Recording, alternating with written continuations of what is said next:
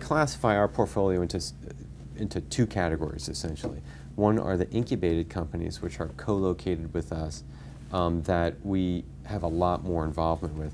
And then there are the more passive, growth or feeder companies. These would be startups that we put a little bit of money in to see, essentially reserve a spot for investing in the future. So I would say in terms of how much heart do we put into these things, it clearly goes into the incubated companies. We want success for all of our investments, but in terms of where we put the most dollars, most time, it's by definition the ones that we're incubating. So passing the bar to be an incubated company means you go past a lot of hurdles. But if it makes past that hurdle, then obviously that means we're going to continue to invest in it.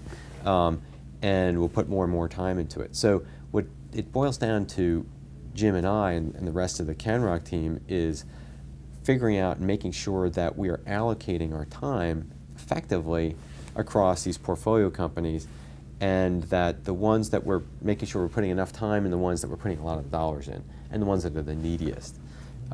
There's a life cycle that each one of these companies goes through in terms of how needy they are. So Karma 411 is a great example. So Karma, I love that company, and John Murcutt doing a terrific job of growing it.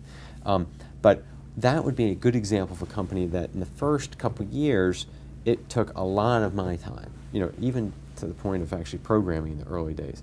But now it's at the point where John has got that thing running, he's in growth mode, hiring salespeople, expanding the existing teams, and we interact really as chairman to CEO level, where we prep for board meetings, I talk to him every day, but the amount of involvement he needs is much less than when it was in the early stages. So there's a curve, there's a maturity curve, so the time demands, if this is over time, in the early days it needs a lot, then it tapers off, if it's successful. And if it's not, then it's pretty much a candidate for this might not have been a very good idea. So there's over the course of a year, 2, 3, 4 years, we're looking for the point where the time demands are smaller, so then we can plow into the other companies that are needier, that are little babies. We look at these things as each company as like a baby, right? So you got to nurture the baby, you got to feed it. They can't do much for itself in the very early days, but then after a point, it's a toddler, it's a teenager, and ultimately you either kick them out of the house or they graduate on to college. So we have that same sense of that's our purpose as a fund.